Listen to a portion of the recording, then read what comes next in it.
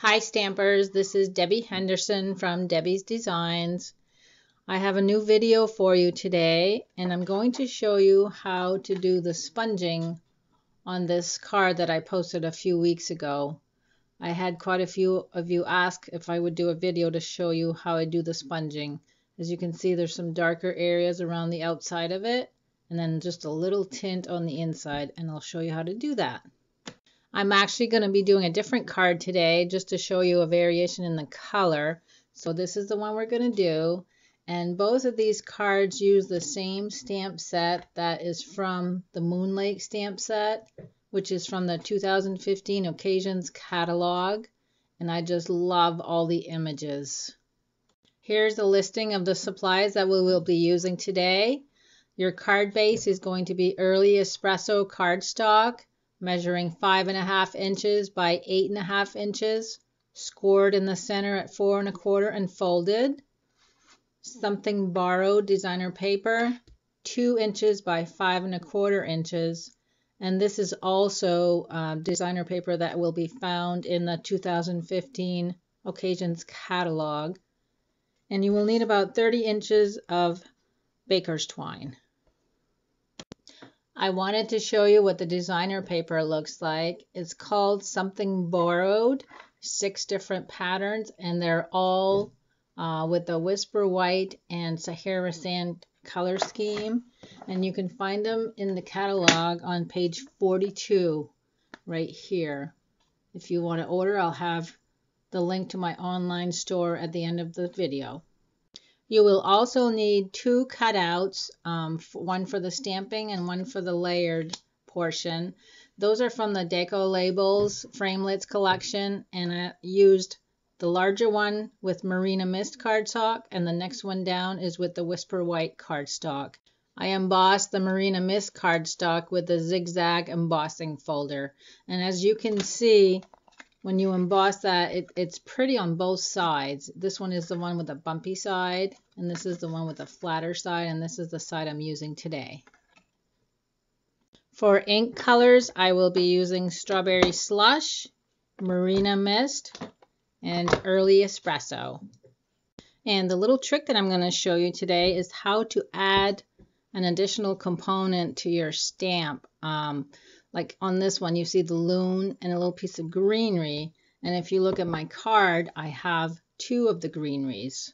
So I'm going to show you how to do that. So let's first ink our stamp. Stamp on the right-hand side.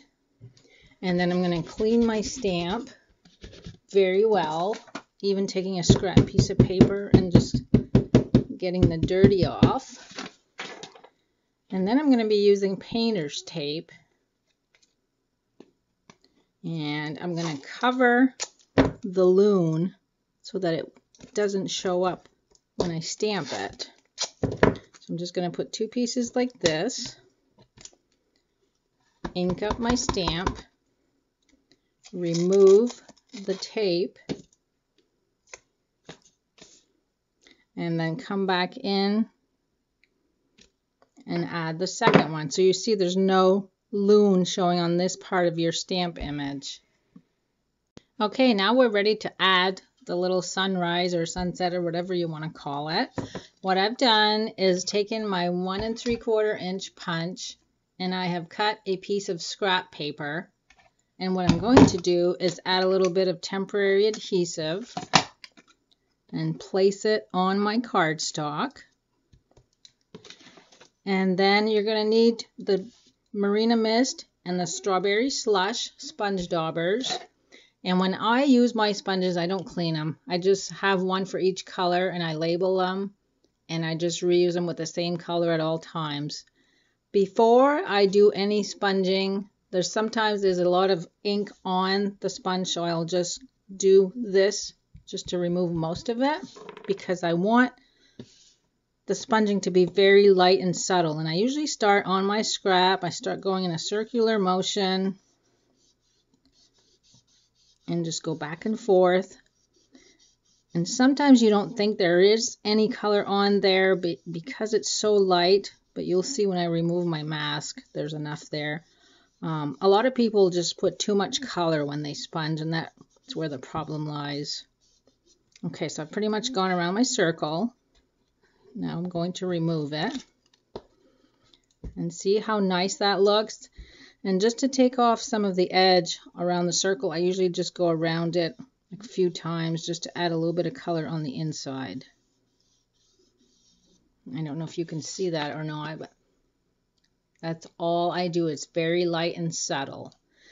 Now for the water, what I've done is I've stamped the loon on a post-it note, and I made sure when I stamped him that the sticky side was on the bottom so I can stick this to my paper. I'm going to layer this directly over the loon to create a mask. Push that in place. And again, with my Marina Mist sponge dauber, this time I'm going to just lightly, and you can see how much ink is in there even though it had been stored. I don't want a lot of ink. I'm going to start on the loon and work my way down. And very, very lightly keep adding color. And then I'm going to go back a little bit under the loon to darken that up a little bit because that's where the shadows are. And then we'll remove that. And that's all the ink that's required for this one.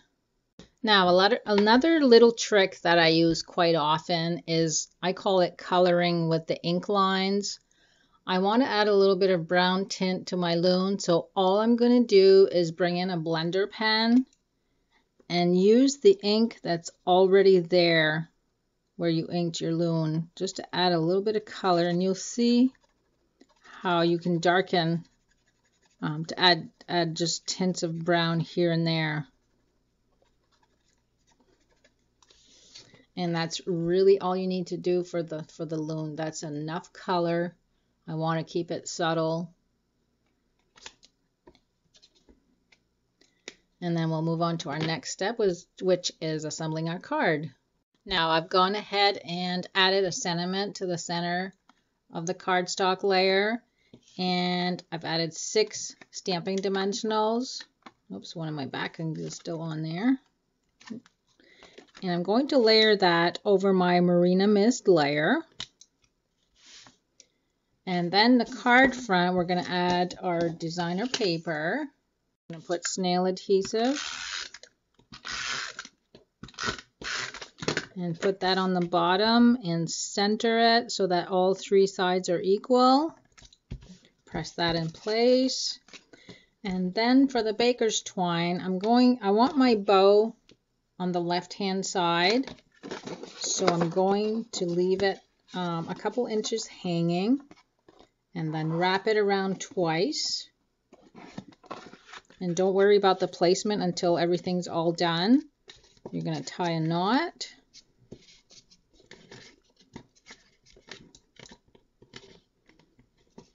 Tie your bow. And what I do when I make my bows is, this is quite large, so I just pull it in, tighten, pull it in, and tighten again. And then I'm going to worry about lining this up on the edge of my cardstock. And then we'll glue our Marina Mist layer.